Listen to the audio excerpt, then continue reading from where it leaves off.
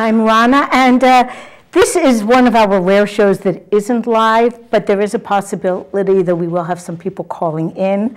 The show is about the Connecticut Healthy Workplace Initiatives, and my guest is Dr. Kathy Hermes. She's been on before to talk about the problem of workplace bullying and solutions to the problem of workplace bullying. So welcome, Kathy. Thank you for having me again. It's really nice to be here. Well, thanks for coming down to New London and, facing all the snow and the, cold and everything. Yeah, it was quite the drive, but I noticed it was 40 degrees coming down, so I think your snow may melt faster than the snow in New Britain. Probably. We had a lot, and it's been really cold till today, today it does seem like the roads are clearer. So I guess I'll start out by asking you how you got involved in this whole issue of workplace bullying. Yeah, I'll tell you, it was a surprise to me. I'm a history professor at CCSU, and so my big interests are in the 17th century. But in 2005, so it was 10 years ago, I had a friend who was working at the Carrizo Plain National Monument, which was a monument created by Bill Clinton, and all of the monuments have monument managers, and it's part of the Department of Interior for the federal government. So my friend was appointed the first monument manager of this new monument that is out in California, and she loved her job, she loved the monument. It's a really beautiful place. And it's known for its wildflowers every year in the spring. It just lights up like a painting. So a couple of years after she got the job, when she would call me, she began talking about difficulties that she was having with her boss.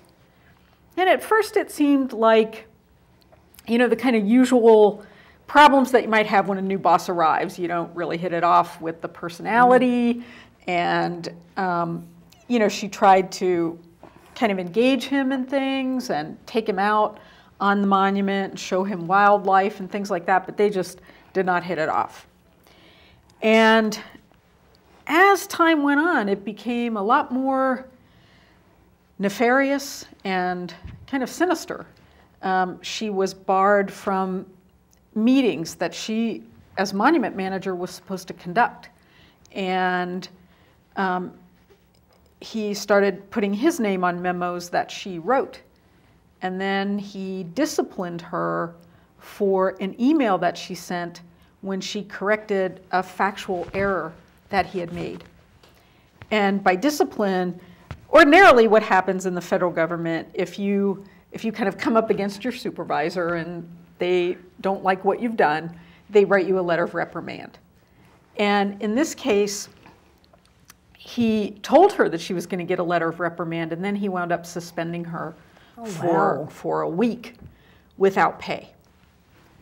So she was very blindsided by this. She took her suspension, she appealed it, and as things were going forward, her appeal was denied. He started to get physically intimidating towards her. She became extremely depressed and, in something that I really was witnessing for the first time, disoriented. So I started to wonder what was going on, and she was having a lot of trouble sleeping. She could only sleep about 3 hours a night. She went to see a doctor, a physician, who prescribed sleeping medication. Then she went to see a psychiatrist, thinking that she was becoming anxious all the time. And he prescribed some other medication, like an anti-anxiety medication. Well, she began to kind of ramble whenever she would tell me a story about what was happening in her workplace. And I got very concerned about her. And at one point I even said, you aren't suicidal or anything, are you? And, because I realized that this was now something beyond the ordinary workplace personality conflict. And not the normal kind of stress level that one usually associates even with a so-so workplace. Yeah, I mean, we all have stresses, and we all sometimes don't like our coworkers or something. No, this was getting, it was getting bad, but I couldn't really put my finger on it. And then one day she said to me, "This is worse than when I was married to Jerry, her ex-husband," she said, "who was an alcoholic." She said, this is worse. And so, you know, I was worried, but I live in Connecticut. She lives in California. And then in May, I got a phone call at work. She had killed herself. Wow. And it was so shocking to me and just so devastating. And as I began to piece things together, I started to find a name for this. And it was called workplace bullying. I had never heard of this before. I knew that what was going on seemed to be kind of like domestic violence. I myself was a victim of domestic violence. And so in things that she would tell me, I would kind of recognize it. But domestic violence, you know, it happens at home, not at work. So to make a long story short, I wound up contacting the Workplace Bullying Institute. And I came across this book, The Bully at Work, in an earlier edition by Dr. Gary Namey and his wife Ruth Namey, who started the Workplace Bullying Institute from scratch. And Ruth herself had been a target of workplace bullying. And what I came to find out is this is known all around the world, and there are laws against it around the world. Nothing in the United States. We are sort of backwards in some ways in terms of watching out for the conditions people live in on so many fronts. Yeah, I mean, it was really incredible to me. And I want to just say, here, this is a newspaper article from the Los Angeles Times that featured my friend Marlene. And it's a long story. The LA Times did a very long article about her and about the issues on the Carrizo, which were environmental issues primarily. But even in this Los Angeles Times article, which was very thorough, very in-depth, they didn't talk about workplace bullying. And I think it was because in 2005 it was a pretty new concept in the United States. But when I returned from California after kind of settling Marlene's estate, I found out that one of our state senators, Edith Prague, and Senator Thomas Colpietro had introduced legislation about workplace bullying. I was really surprised to find this out. It was kind of a bill that nobody knew about very much. And then as I talked to Dr. Namey, I found out he was behind a legislative campaign called the Healthy Workplace Bill. And that was authored by Professor David Yamada at Suffolk University School of Law. So it turned out that people were understanding what workplace bullying was. Psychologists were investigating it. Therapists were trying to help people through it, but they often didn't have a lot of support, and there was absolutely nothing they could do in terms of the law. So we have some slides here. I guess we can talk about some of what Connecticut Healthy Workplace Advocates do and what workplace bullying is. So people can find out more at workplacebullying.org. Yes, the workplacebullying.org is the Workplace Bullying Institute site. And they have a lot of information. Anything you want to know about workplace bullying can be found there. But you can contact us, Connecticut Healthy Workplace Advocates, at connecticutbullybusters@gmail.com, and I'll answer that email. And if you want a copy of the PowerPoint today, or you want any information, I'd be happy to send it. So workplace bullying is repeated, health-harming mistreatment of one or more persons, and we refer to them as targets, not victims, by one or more perpetrators. It's abusive conduct that includes threatening, humiliating, or intimidating actions, work interference or work sabotage, verbal abuse, and it can include everything from the spectrum of microaggressions to mobbing. So a microaggression is if somebody starts like throwing hints at you but never comes right out and insults you or abuses you in an obvious way. Microaggressions are often targeted at minorities, so racial minorities or sexual minorities.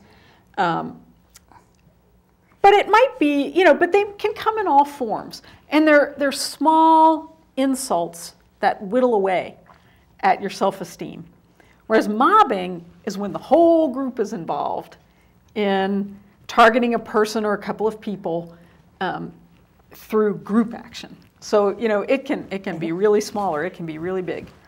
Well, now, I think one of the points that I've become aware of reading about this is, workplaces, they're really about as hard to get out of as a bad marriage, a bad workplace, especially in the current climate.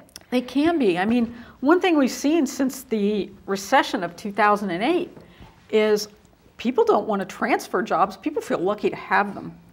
And especially if you are hanging on to medical benefits or something like that, and you're insuring maybe your children or a spouse on those medical benefits, you don't want to leave your job. It's critical to keep it. So actually, if you have what's in theory a good job, you might be more at risk than if you're just, slinging burgers, because I guess it's similar to a domestic violence situation, that if your family circumstances are upscale, it's actually harder to leave. Sometimes, yes. I mean, the more pressures there are, economic pressures and social pressures, the harder it is. And I think my friend found that. She was in the federal workforce, so she had medical benefits, she had a federal pension, she had friends who were all in the environmental movement and in the federal service. And so leaving meant leaving friends, it meant leaving her home. It would have been a big thing to give up. Of course, your life is a big thing to give up. Right. One would think bigger, but I guess when you're looking at your options, they seem very limited. Mm-hmm. And I think the older you get, the harder it gets. So it's not surprising that workplace bullying often targets older people as well. Now, on this slide, talks about gender issues and... Right, and I realize it's probably kind of hard to see for most people, and this is available on the workplace bullying website, and I'm happy to send a copy to anybody who wants it. But basically what you see there is, in the little diagrams, men most often bully women. Women most often bully women. But men do get bullied, and those little black figures there are the men. And it does show you that, unlike domestic violence, this is not really totally a woman's problem. And the perpetrators are not only men. The perpetrators can be male and female. And unfortunately, although women are less often the perpetrators, when they are the perpetrators, they bully other women. So it's kind of a sad statement about how management works and how our workplaces are structured and what really discrimination has done, just long-term institutional discrimination. Yeah, wow.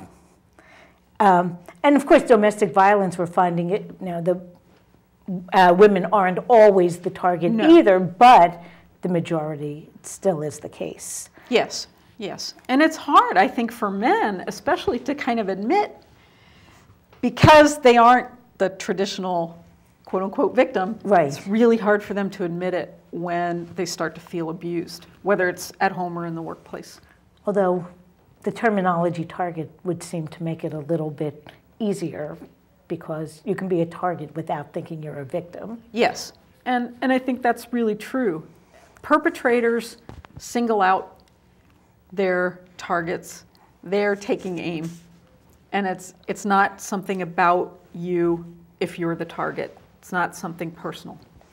Now, who gets bullied?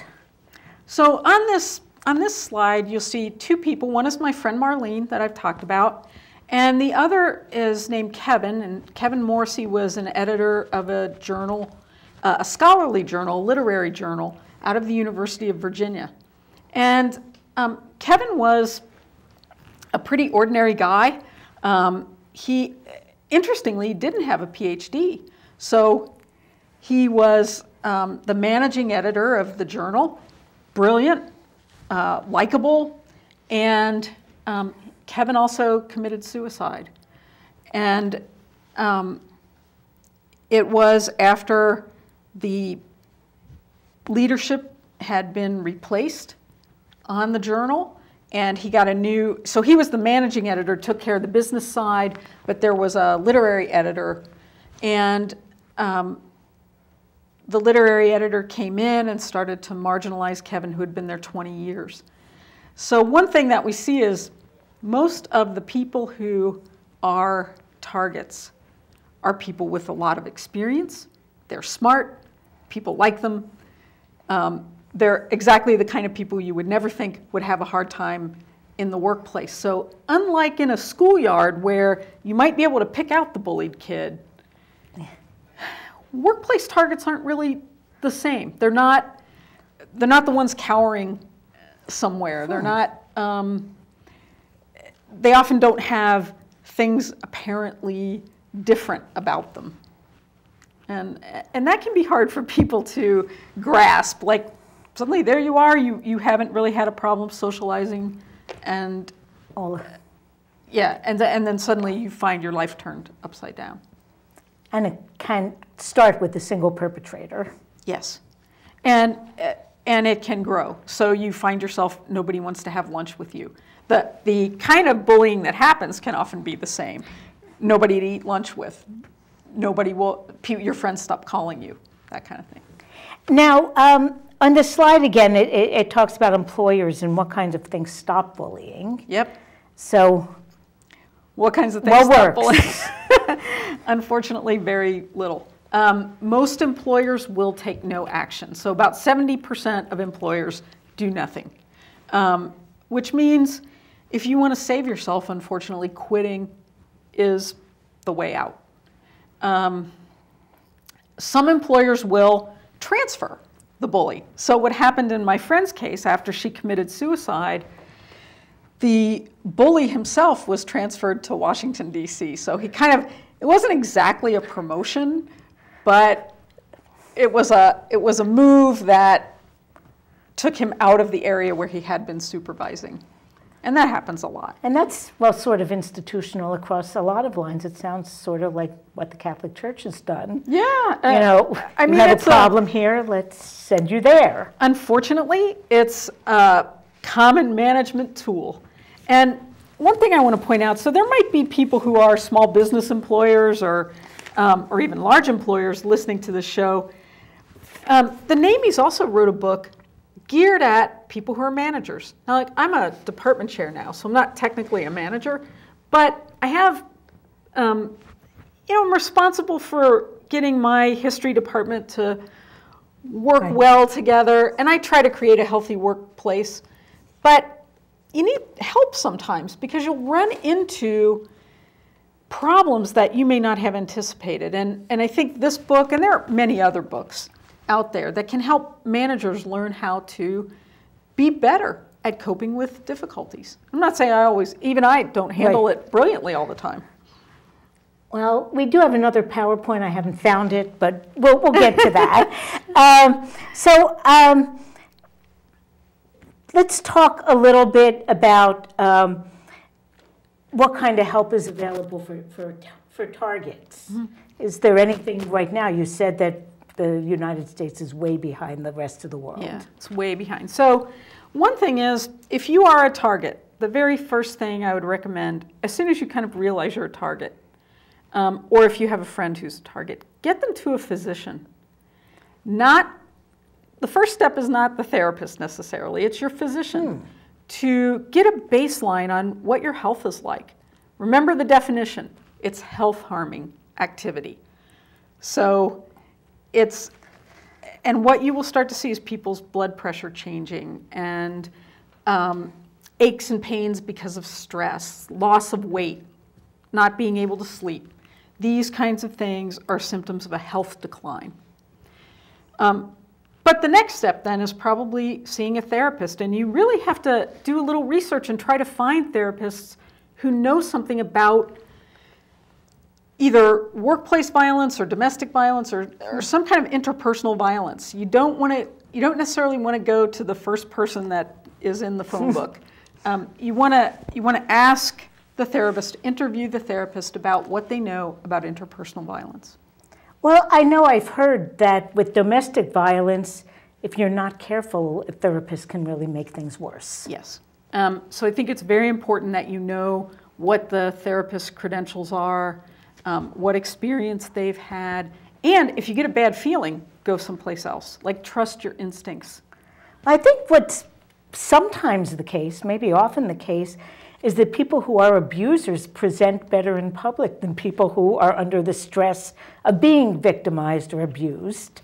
Yeah. And, you know, even therapists can get taken in by it. Sure. I mean, when somebody comes in after being a target, if they haven't been sleeping and they're anxious, and especially if they're experiencing things like microaggressions, which tend to be small, there it is, microaggression, right?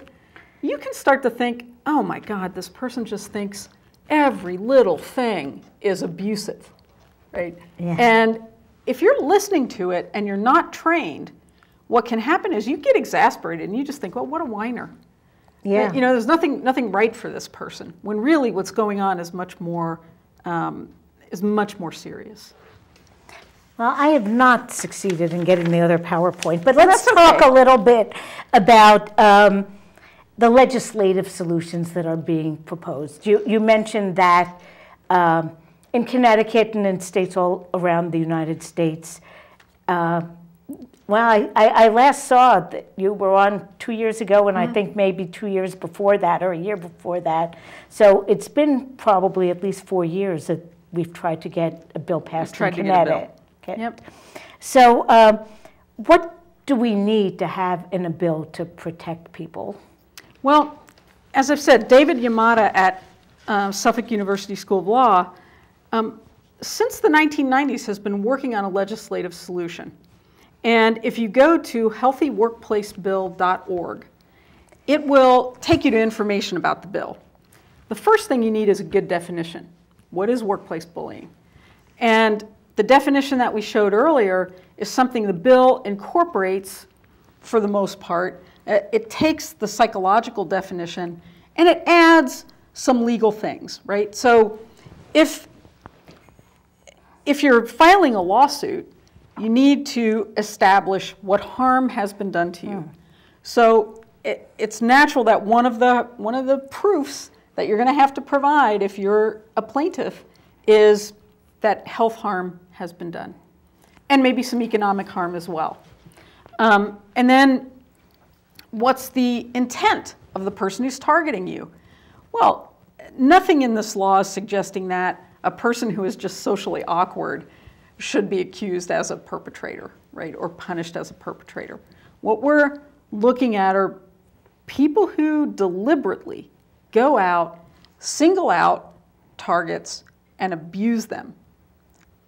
And so the law is written in such a way that it defines who the targets are, what behavior has to happen, what the harms are, what the perpetrator has to have done and intended to do. And then it also provides defenses for, so when a person is accused, let's say you're the one who's being accused of workplace bullying, what can you use to defend yourself? And especially, so if you're a business, if you took steps to stop the bullying, there's a question about what your liability should be. If you're an individual, you should be able to present a defense that you didn't do it, right? And then the jury system figures it out. So the law is just for a simple lawsuit. There's no CHRO, there are no protected classes, It doesn't matter what your race or religion or sexuality or political beliefs are, whatever your status, you're protected under the Healthy Workplace Bill. Now, it sounds as though when you're talking about having to show harm, that first visit to the doctor's office, even if you don't really know what's going on at first, is very important, because you always need a baseline. That's right. You need a baseline. And I think, one thing about getting more people in the healthcare system and being able to have preventative health care is that maybe more of us will have that kind of baseline starting out. Whether or not you're suffering, if you have regular checkups and your blood pressure is suddenly going sky high, right. you're getting, having symptoms of depression, that might just be routinely recorded. Right, right. And so, yeah, going to the doctor is an important step in that. And then documenting everything, right? I mean, one of the things that you need to start doing if you even think something's happening is recording what's going on. And, if it turns out later on you think that's nothing, put it away. But now, is it any kind of help at all if someone thinks there's a problem of kind of confronting the person who's doing it to start with within a workplace environment, asking for a meeting and having a third person there? And does that help at all or not? It depends. So it depends where you are in the process and who's going to be in the room. One problem I think exists is, so let's say we're a domestic violence instance. If you were beating me in a domestic violence right. situation, we would never go into mediation, because right. as perpetrator and target, we're unequal. So if you've already reached the stage where the abusive conduct is severe, then it's too late for mediation. But early on, certainly it's worth trying to get a neutral mediator. It's worth trying to pursue getting an understanding. There is always a possibility that the behavior on the part of the perpetrator is unintentional. And you don't want to, I'm not saying that you should always assume it's intentional and that it's going to turn into the worst possible abuse, right? You can try to understand what's going on and inform yourself by reading about workplace bullying and kind of figuring out the signs. But once you get to a certain point, the motivation is really kind of irrelevant. It's what damage is being done that's right. relevant. You need to protect yourself, and of course it's hard to make that call. Now, you talked about the Healthy Workplace Bill that's being proposed in states all over the place. Yep. Connecticut this year is seeming to be interested in this whole subject, and there's a bill that isn't quite this bill that's been proposed. Do you right. want to talk about the differences and, in your opinion, why it's important to go with the healthy workplace language rather than and urge the supporters right. of targets to implement a bill that works better? Yeah. So the Healthy Workplace Bill has been introduced in 26 states and 2 territories. It was actually passed in Puerto Rico last year. Oh, yeah? Yeah, but the governor vetoed it. So you're figure. gonna find, there's opposition.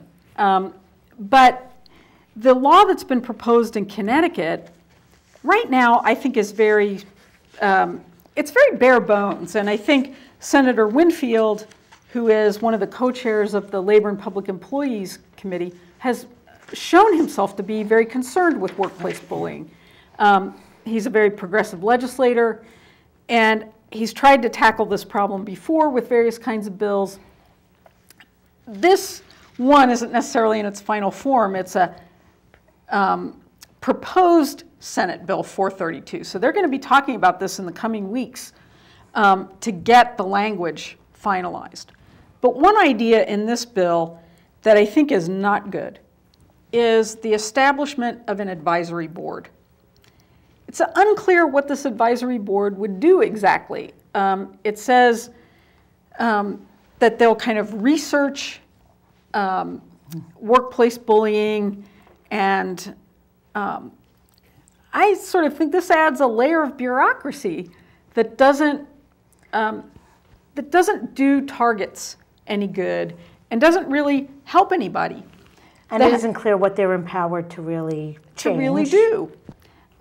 And in the bill, there are no definitions right now of workplace bullying, what it is, no definitions of what the level of harm has to be or types of harm that might occur. There's no definition of intent.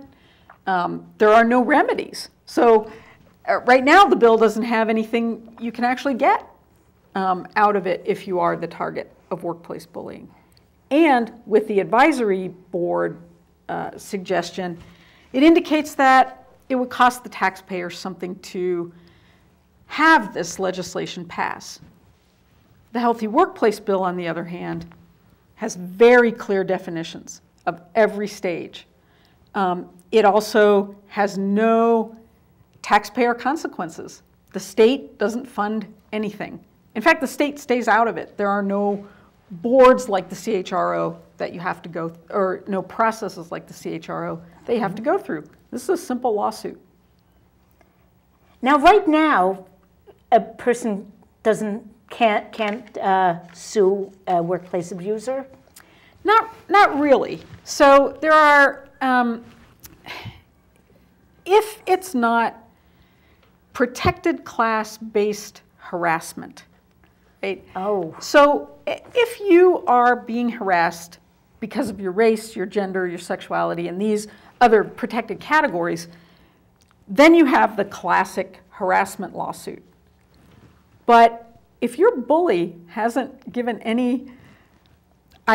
you any idea about why they're doing it, and in fact, it may be nothing about you, it may be about them, right? And they're just bullying you and exhibiting. You could be a white guy in none of the protected classes. None of the protected classes. It's not being done because of your race or because of your sex. You have no cause of action. If you quit your job, it's very unclear whether even something like constructive dismissal can be used. And that's a concept that if you're forced to quit because conditions are so bad, it's really like being fired, right? Right. But it's hard to, that's not really used in workplace bullying instances very much. So even in terms of a person quitting and trying to collect unemployment, probably can't do it. And workplace, this law would help? This law would help because it gives you the cause of action. It makes workplace bullying, it makes abusive conduct a tort, which is, a tort is a harm, an action for harm. And I would just bring up, we have a workplace violence statute in Connecticut. Frankly, that probably doesn't protect you either, because although it says that it covers psychological violence, truth be told, unless someone hauls off and punches you, it's probably not a statute that you're going to be able to use. I'm guessing the proof of harm would be pretty hard. Pretty hard, and it's really the workplace violence is something that police get involved in. You're not going to call a policeman when you're being verbally abused, right? Yeah, or when people are signing their names to your paper, right. Or undermining your work in other ways. That isn't. Well, you think of police being involved in criminal behavior, right. And this isn't the same. No. One thing I noticed that in fall, in October, is the Connecticut Week Against Workplace Bullying. I don't know what it's freedom from workplace bullying. Thank you. Yeah. And many cities, sometimes in the past, New London have created proclamations. How many cities and towns around Connecticut participate in that typically?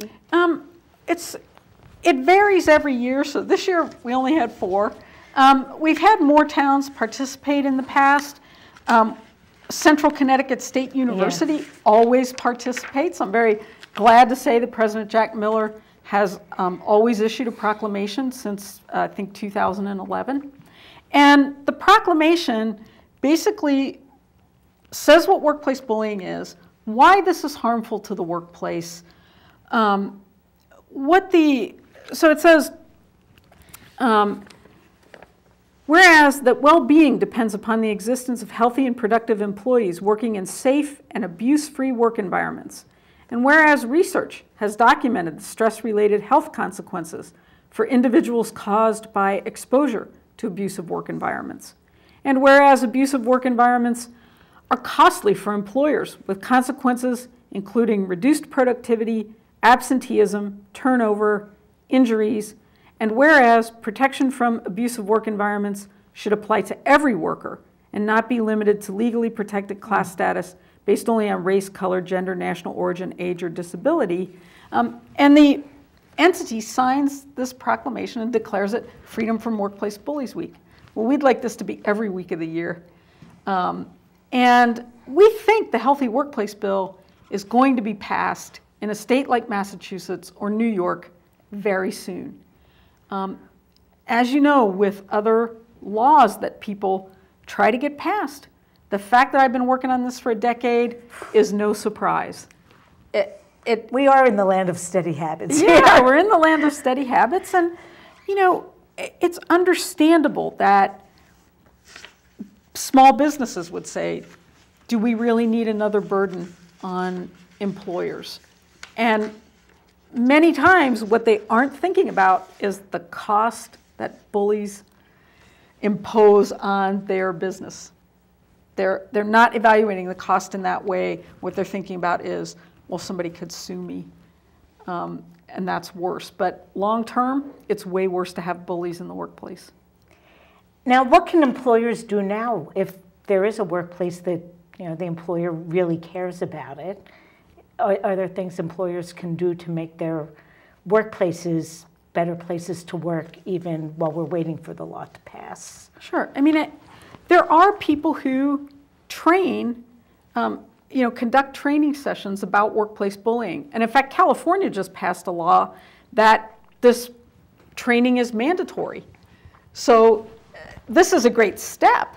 It's not the total Healthy Workplace Bill, but it's kind of what the Healthy Workplace Bill is aiming for, that in the larger workplaces, you'd have training available for employees, and in smaller workplaces that people would be aware and have perhaps their own policies that would say, we don't, well, I don't like the zero tolerance language, but we don't want bullying here. We want people to be collegial and work together.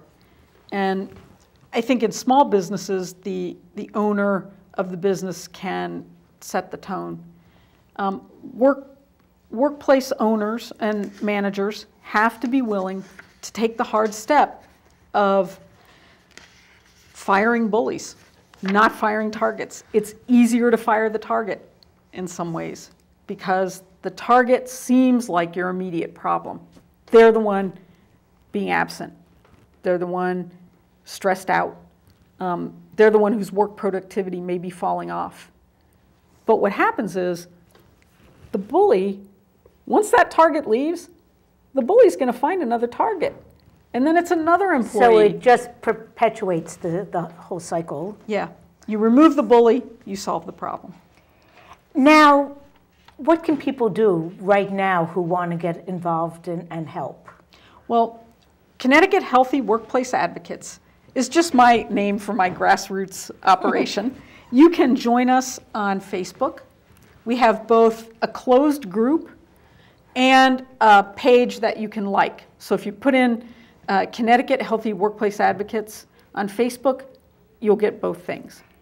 And by the way, at the end of the community calendar, even though the second PowerPoint seems to kind of be dead on arrival, we did put a slide with all the links on it. Oh, great. So so that will be up. So yes, so people can can like on Facebook and also ask to join the closed group. Right.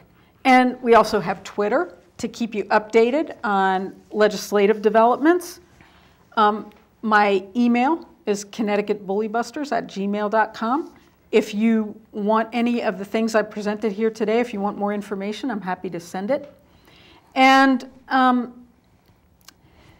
so that's how you can get in touch with us. You should also go, just put in Google, Connecticut General Assembly, pick the Labor and Public Employees Committee to look at, and you should send a letter to your legislator. A lot of people don't feel too confident doing that. So one thing we have, I'm just going to hold this up, I have a petition that I will send to people who want it, and they can sign it. You don't have to get 20 signatures or 10,000 signatures. It could be you and your spouse and your friend and somebody else, and then the address is above it. You put it in an envelope and you mail it off. And we also have a petition online at change.org. If you look for Gary Winfield, Pass the Healthy Workplace Bill. I'm guessing you could do an internet search on something like that, Connecticut Healthy Workplace Bill petition. And we're everywhere. You'd find it. Yes. Because I found a lot of things just looking around for them at all. Now, you brought some stuff, too, a little bit. I didn't bring a whole lot of paraphernalia, but I brought you a T-shirt. Oh. Pass the Connecticut Healthy Workplace Bill. I don't know, it might be a little roomy, but this is the bill we're trying to get passed, and this is the website you can go to for more information. And then on the back, you'll be advertising a little statistic here. 35% of adult Americans, or 54 million people, are bullied in the workplace. It's enough to fill 6 Western states. And you can see from this map how they're demarcated. That's a lot of people, because one of those states is California. And wow, this is a really common problem, and people shouldn't imagine that it's just going to happen to somebody else. Fully 50% of people in the workplace are going to experience it either as a target or as a witness to it. And if you're a witness to it, that can also have some negative effects. Well, since you mentioned witnesses, and we have a little bit of time, what should witnesses do? I'm guessing that very frequently the natural inclination would be to just back away. Do nothing, because you don't want to be the next one.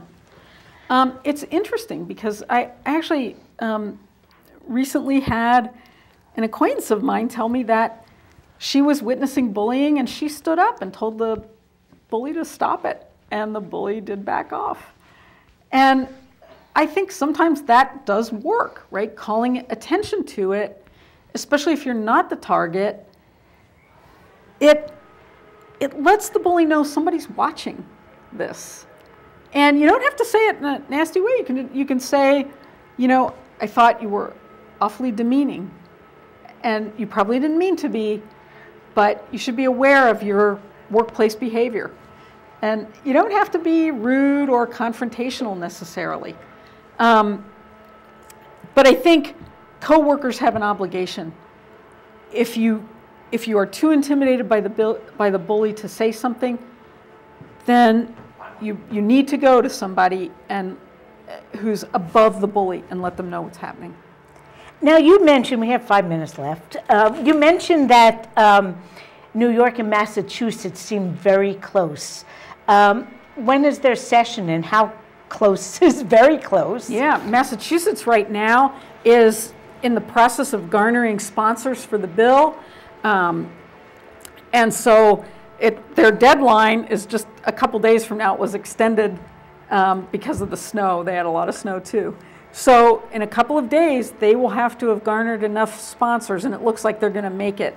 And then they have to go through the process of having readings of the bill and public testimony. New York, I'm not sure where they are right now, but they've had a bill long running that's been refined, and their advocates are quite active. Well, even though we just have a couple minutes left, we do have a phone call. Okay. So I will take it. All right. Hi, thank you for calling. Yeah, my name is Charles. Hi. Hi, I just wanted to say I support having a law about workplace bullying, but I got some questions about it. Sure. What I'd like to know is, will this cost the taxpayers anything? If it's just really just another layer of bureaucracy. And I think, that's something it's very important that we take out any cost to the taxpayers. The Healthy Workplace Bill is cost neutral. And it also is bureaucracy neutral. It doesn't create any new bureaucracy. And I think that's a concern for a lot of people. Thank you for asking so that. It really gives individuals the right to take legal action and have results. Exactly. And it's not really more government No. in any of it. So I guess that is one reason to support changes in the language of the current Connecticut proposed bill in favor of a healthy workplace bill, because if we're concerned about cost to the taxpayers, then it makes a big difference. Yeah, keep it simple. Keep it simple. Thank you very much. Well, thank you for your answers. Thank you. All right. So in our last 1 minute, tell people again how they can get in touch with you if they want more information, if they want the PowerPoint we showed, as well as the one we didn't show. Okay. ConnecticutBullyBusters@gmail.com. And my name is Kathy or Catherine Hermes, Hermes, like the Greek god, no relation. So you can Google me. I am a professor at CCSU, and although I'm not doing this in my capacity as a professor, it's very easy to find me online. And look for us on Facebook, look for us on Twitter. And, go to your city, try to make your local legislators aware that this should happen. I think some municipalities probably have some anti-workplace violence laws. Sure.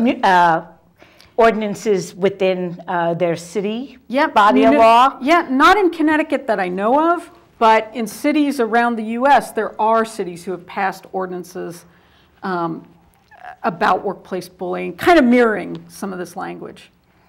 Well, thank you, Kathy.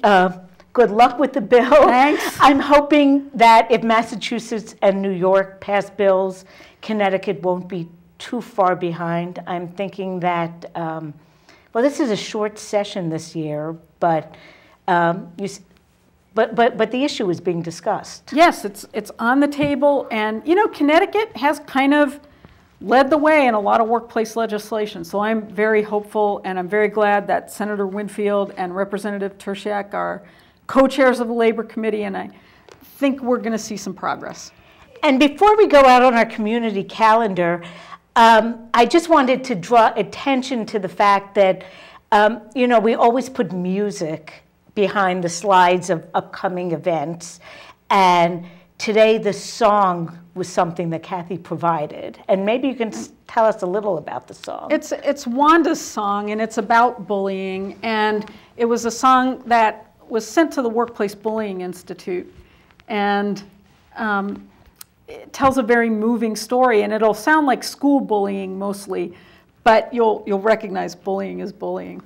Yeah, and also the last slide after the events does contain links to places that you can go for more information. So thanks a lot for having me on the show. Well, thanks for coming down to New London. So long drive with the roads really kind of still not too good. Yeah, my pleasure. Well, thank you, and we'll see you all next week. We'll air this, and we'll have it on YouTube probably within a few days. And we'll go to the calendar. Thanks a lot. Thank you.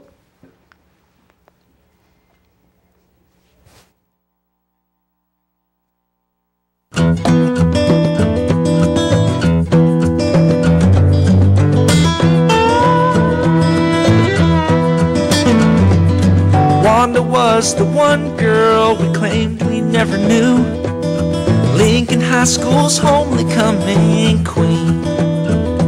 She barely graduated with the class of '92, voted most unlikely to succeed.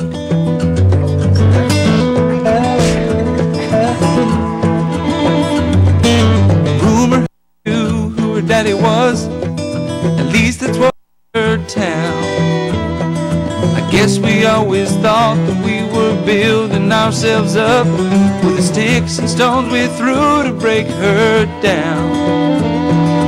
All the years we thought it didn't matter, 'cause we never saw her cry. And Wanda never asked us, why do you hurt me and treat me like you do? What have I ever done to deserve this from you? Would you do the things you do if you were me and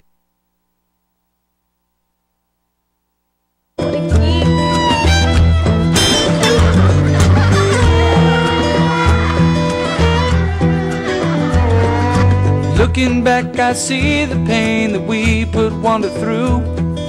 Just we're leading. We did sticks and stones would do, 'cause it was deep inside, Wanda was bleeding. The paper said her death was self-inflicted. Was it suicide? 'Cause the note she hurt me.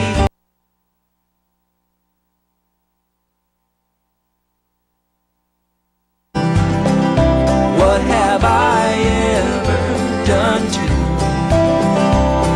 deserve this from you? Would you do the things you do if you were me and I were you?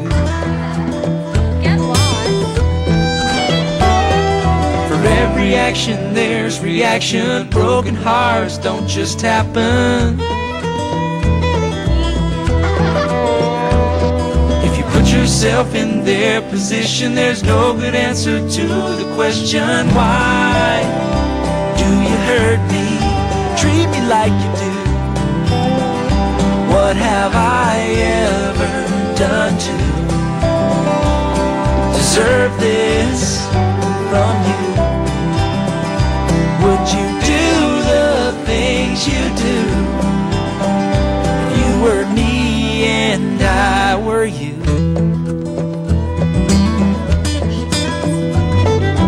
Wanda was the one girl we claimed we never knew.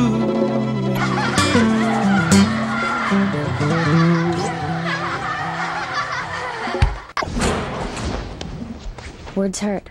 Don't be a part of it.